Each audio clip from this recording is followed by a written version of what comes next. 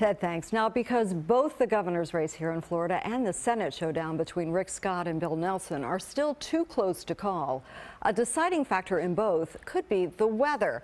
We're not talking about the forecast on Election Day, but rather the impact that Hurricane Michael could have on getting out the vote in traditionally conservative Panhandle precincts.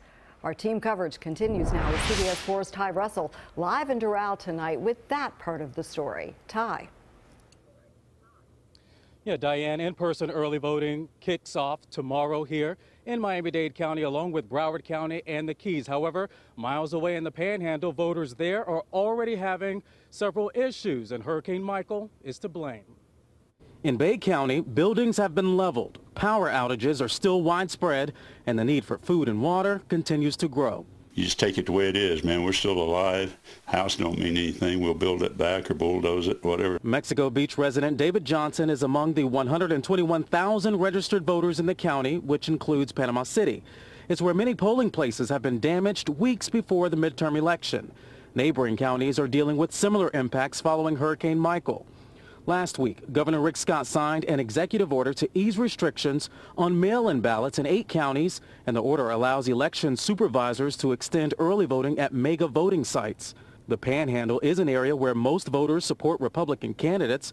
It's also a place where some people don't know where to vote on Election Day because of the damage. One website warns voters their polling place has certainly changed because of the hurricane. The governor is running to unseat Senator Bill Nelson, which could impact the balance of power on Capitol Hill. A new CNN poll shows Nelson with a slight edge.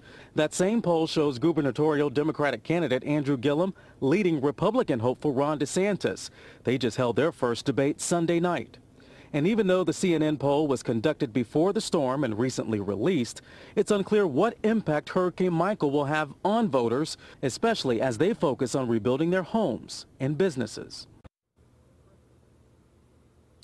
And even though we are just hours away from in-person early voting here in South Florida, already close to 230,000 people have submitted their ballots by mail.